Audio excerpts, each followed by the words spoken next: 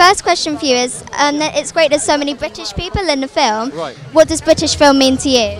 Well, I'm very happy to be involved with British film because I'm actually from Ireland, but I live here. And so what do I think of? So it's great to be part of a whole group of actors, you know, who each go in. I've only got a little bit in the film.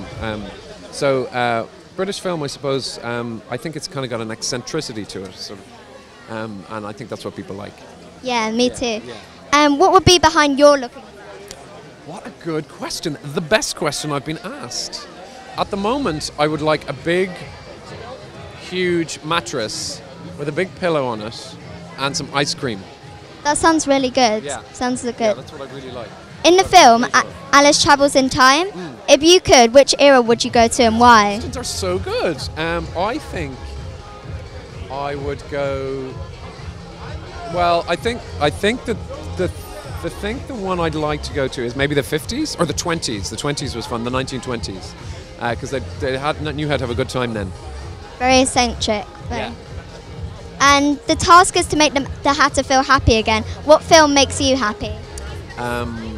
I like a film that makes me happy. That's a really good question again.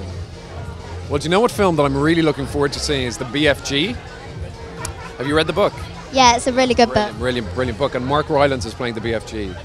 And so it's a book that I loved as a child. So it's a film that I'm really looking forward to seeing. Thank you so much. Thank you so much, Hope. Nice You were really good in the film, by the way. Was I? Yeah, you really were. Are you sure? Yeah. Thank you very much. So my first question would be, what would be behind your looking glass? Oh, that's a really good question.